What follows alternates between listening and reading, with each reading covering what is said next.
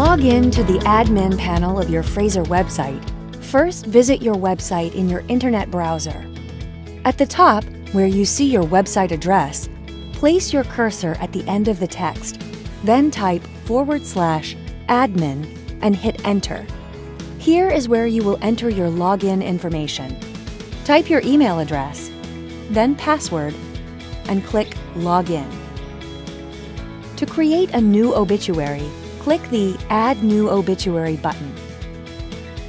Type the deceased's first name, middle name, and last name. Select their gender and enter their birth date and death date.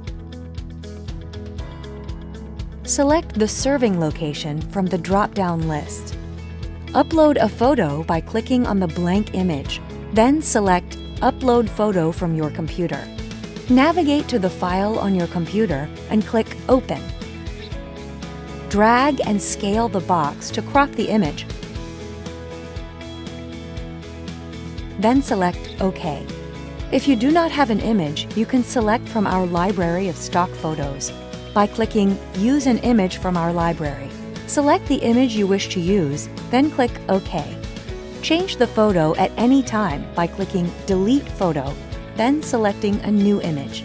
You may select from over 500 header themes by clicking the Header Theme link. Select a category from the drop-down. Then select the name of the theme to view a preview.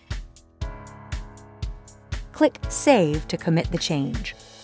Under the Obituary section, you can enter the written obituary for your tribute. Most users will simply copy and paste the obituary from a Word document or other word processor file. Open your document, select the text, hold Ctrl, then press C on your keyboard to copy the text. Switch back to your browser, click into the obituary text box, hold Ctrl, and then press V to paste the text. Enter all of the tribute's event information under Obituary and Event Information. First, select the event type and serving location. You can add a new serving location directly from this drop-down menu. For more information, please see our separate tutorial video on how to add locations. Enter the date, start time, and end time, and enter additional event information in the box. Click the Add Event button to see the event added to the list. Repeat the steps for each additional event, making sure to click Add Event each time. After an event has been added, you can edit or delete the event from the list of saved events. If you select No Events, you will be given the option to select a reason, which will be displayed on that tribute's celebration wall. Create a custom reason by clicking Add Edit Event Status. Select the cemetery location from the drop-down menu. Under Memorial Contributions, you can input information for charitable donation requests. Select the organization from the drop-down menu. You can add a new location directly from this menu by clicking Add Location, just as you would a serving or event location. Input any additional information about the contribution and click Add Contribution. Repeat these steps for any additional memorial contribution locations.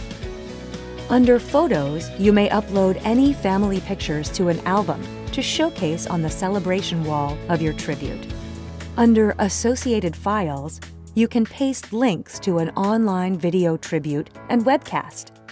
If your tribute store is activated, the Family Address section is where you may enter an address for floral store orders to be shipped in case the florist is unable to deliver an order to the service. This information is never displayed publicly. It is highly recommended that you provide this address to avoid any complications with your sympathy flower orders. Make sure to click Save Obituary at the bottom to commit your changes and publish your obituary to the website. You will be returned to the obituary list and see a green text notification indicating your new obituary has been published. To make changes to an existing obituary, click on the name of the tribute and make the necessary edits. Please note that the only required information in order to publish your obituary is the tribute's first name, last name, birth date, death date, and serving location.